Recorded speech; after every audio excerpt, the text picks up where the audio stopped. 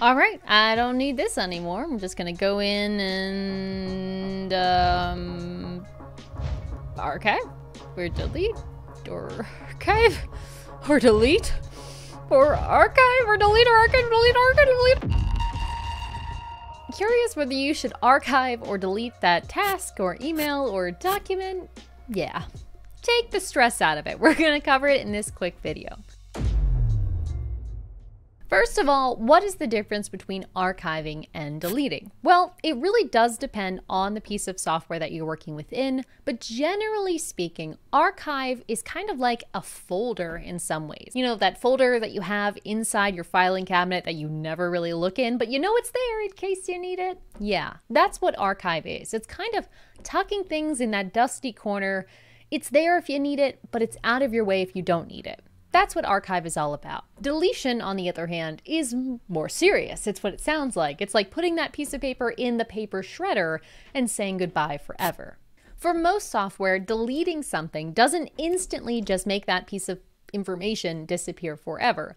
Most of the time, when you click delete in most tools, your information will go into almost like a pre-deletion area, often called a trash can or recycle bin. This is also kind of like a folder, but rather than it just being a nice little dusty folder that doesn't do anything, this is almost like, you know, death row for your files, in that all of the stuff that's inside this recycle bin or deletion area will eventually be permanently deleted.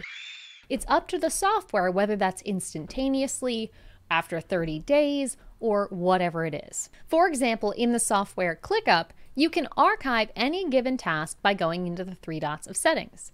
That'll just tuck it out of your view, but it'll still show up in search, it'll still show up in your sidebar if you choose to show archived. However, if you delete that same item, it'll no longer show up in search. It'll no longer be findable, except by going into the overall trash can of your account, where you can then recover that file, but only for 30 days, after which that item is permanently deleted. Now, this is just ClickUp. That's one example, but most pieces of cloud-based software work in a similar way. Always check the piece of software you're considering deleting from if you're feeling nervous. So what should you do when you're hovering over that file and you're trying to figure out, should I archive or should I delete? Well, if it's something you do not need now, but you might need at some point in the future, I would archive it. If that item is something you probably won't need it again, but you're not willing to swear your mother's life on it, again, I would probably archive it. If you're super sure you do not need an item again, but you're also prone to being indecisive and changing your mind, I would archive it. If you're zoning out right now and you actually just skipped ahead in this video and reached this point because of the chapters we have in this video, TLDR, too long didn't read, archive it. If you're not sure, archive it. If you're kind of sure, archive it. If you think you're sure but you're not really sure you're sure, archive it.